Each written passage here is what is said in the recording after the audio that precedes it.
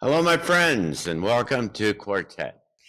Sean Petersen's my name, and I'm from the Arlington Institute here in the little town of Berkeley Springs, West Virginia, just down the road from Washington and Baltimore. And we get together here at the Arlington Institute every couple of weeks to talk about some of the big changes that are going on in the world today. And we get together with our friends, and we're happy to have Gregg Braden with us again to chat today. Hi, Gregg. Good morning, John. Good afternoon. Hello, everyone. I'm coming to you from our little studio outside of Santa Fe, New Mexico, and I'm looking forward to this conversation. Yeah, and Mark Gober is with us. Hi, Mark. Nice to have you back. Hey, John. Good to see you. And I'm calling in from Maryland, not too far away from where you are, John. Yeah, not just down the road a bit. As you think about all of the things that are going on in the world today, there are kind of a laundry list: climate change, and obviously the possibility of nuclear war, and some of the things that we've already talked about that are on everybody's list. But there's one event that is almost certain that seldom, if ever, even ends up on the list, let alone rises to the top of it. And that is the almost certainty of an impending kind of magnetic pole shift on the planet. Now, this is not a physical pole shift where the North Pole and the physical South Pole, and where the whole planet flips over and has tidal waves and all kinds of things, which many people have suggested have happened in the past. This is where the magnetic pole, the magnetic North and South Pole, reconstitute themselves and move. They decompose where they're located and move around to another place. This is interesting for a number of reasons. Number one, if you're an aviator like I am, then what you know is that all of the kind of navigation, most of the navigation, certainly all of the early navigation, and most of the kind of the basic navigation, aviation is all done by the magnetic compass. And the fact of the matter is that both magnetic North and South Pole have been moving and accelerating, moving in different directions that are not concurrent with the physical North Pole. So you have to put in variation and so on to compensate for that. This is a process that seems to happen every, 12,000 years or something like that. What you found is that there are these ancient trees. Many of them are these pine trees that are on the Sierra Nevadas that have been around for 1,000 years or something like that, or 2,000 or many thousands of years. And when they do corings inside to the tree, you can see that there is a change in the magnetic kind of field and the orientation of them as you go at different places during the corings in the end of the trees. The process is one of kind of initially gradual decomposition. Like I say, the North and South poles start to migrate. They accelerate as they do so, but at the same time, then the basic magnetosphere starts to lose its kind of regularity.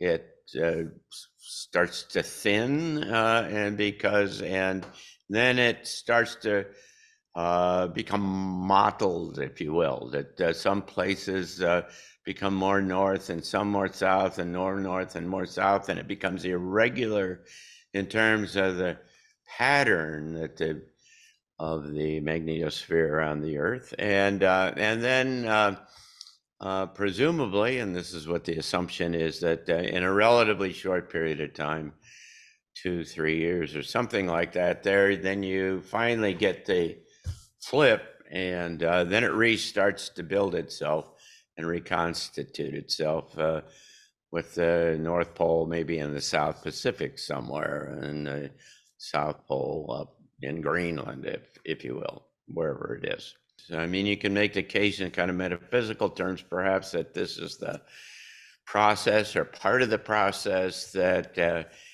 activates DNA in ways that it's been dormant in the past.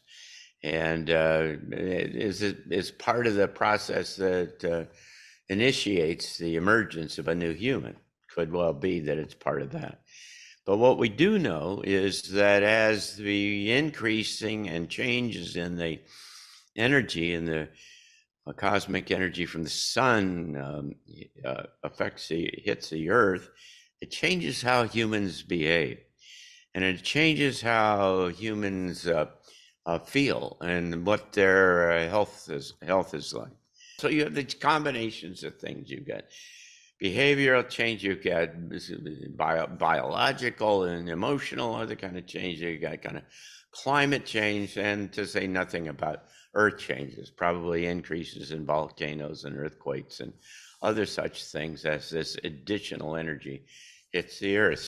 Sure. The first thing that came to mind for me was around the relationship between geomagnetism and consciousness. And if we view our body, and more specifically the brain, to be like a filtering mechanism or an antenna receiver of consciousness, then there are many factors theoretically that could impact this vessel that is picking up consciousness. So it would make sense to me that changes in the geomagnetic field could affect the way in which we are interacting with the consciousness field. And actually, right before this discussion, I heard a new interview with Dean Radin, and he happened to mention that he had done studies on geomagnetism and psi, meaning psychic phenomena. And I looked up one of the studies right before this, and he found that in more creative populations, if there was a higher geomagnetic fluctuation, then there was better psi performance. Whereas for the normal population, it was actually an inverse relationship. They didn't do as well when there was a lot of geomagnetic fluctuations. So all that's to say that our consciousness seems to be affected. I don't know exactly what that means, but it seems to be very significant. I also think about the implications with regard to transhumanism. If we are merging with artificial intelligence, and or if our DNA is altered in some way, I wonder what that means as the geomagnetic field changes, and if it could have a negative impact if we are less human in some way, if we are not able to evolve as quickly. And the third area that I think of is around potential diversions. So climate is one where there could be events that are caused by geomagnetic fluctuations, which could be blamed on other things, which could be used by governments to take away freedom. So I always worry about things like that, where the root cause could be covered up and other things could be blamed that are not actually to blame. John, this would be the reset of all resets. And I'm going to share two perspectives. First of all, we have never seen the pole. First of all, it would not kill humans outright. It's not a death event. And life on Earth has continued through these reversals. We can see that in the geologic record. It's never happened in the technological age. All of our technology is based upon the assumption that the magnetic field is a constant. And it's not so much the flip, it's what happens in between. When the flip begins, it means the magnetic fields, they reach the threshold, they free fall to nothing.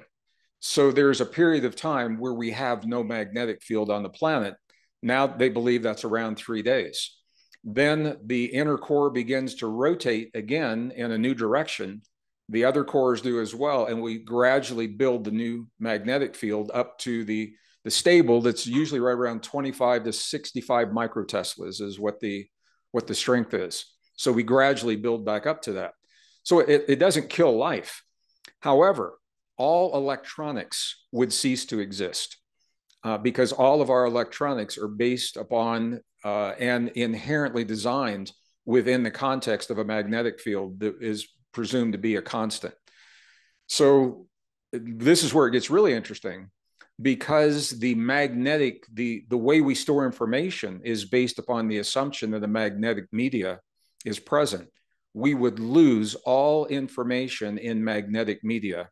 Mark, what you're saying about consciousness, yes, everything you said, and it goes even deeper, because what the studies now, what the science shows is that our memories are not held in the cells of our bodies.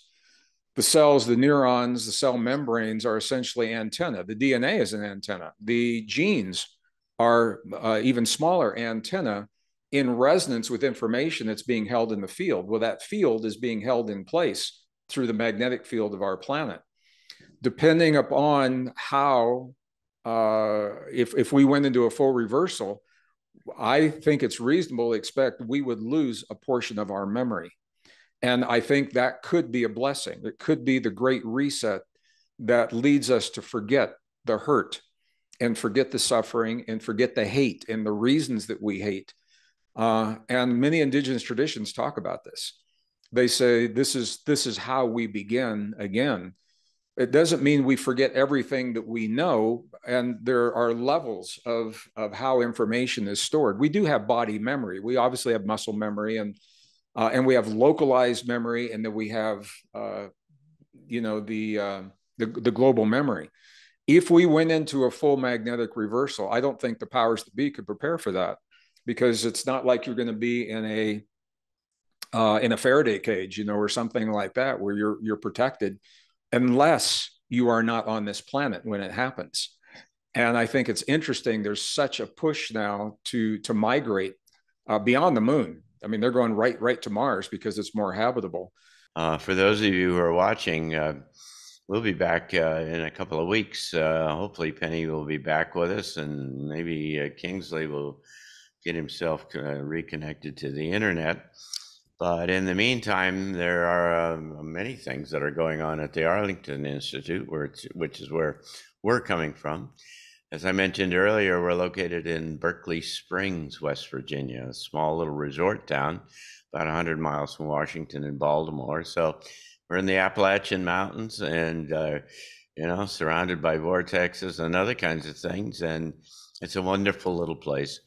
And we hold forth to try to shine a light on the path forward through this amazing kind of transition that we're all experiencing. We do that here at the Arlington Institute in a variety of ways. We publish a newsletter called Future Edition, which we've done for about 35 years, which is free, and it's available, and it scours the horizon twice a month, and for incoming events and significant things that are likely to shape the way the future evolves. We have Transition Talks, which is a monthly speaker series that we have here, and both Mark and Gregg have been presenters here, and Gregg will be back in August, as a matter of fact. Comes back every year to be with us. It's a marvelous time, and we get a whole bunch of people together in the local theater, and we also live stream that, and so it makes no difference where in the world that you are, you can participate. There's a variety of other things that we do. Here you can find out all the information on all the programs at arlingtoninstitute.org, and on the Transition Talks at Transition Talks, plural, transitiontalks.org. And so we hope that you'll check us out, and we hope to see you again in another couple of weeks when we come back and talk about another subject, about this big giant change that we're all experiencing. So thanks, Gregg. Thanks, Mark. And we'll see all of you who are our viewers in 2 weeks. Thank you so much. Thank you. Bye-bye.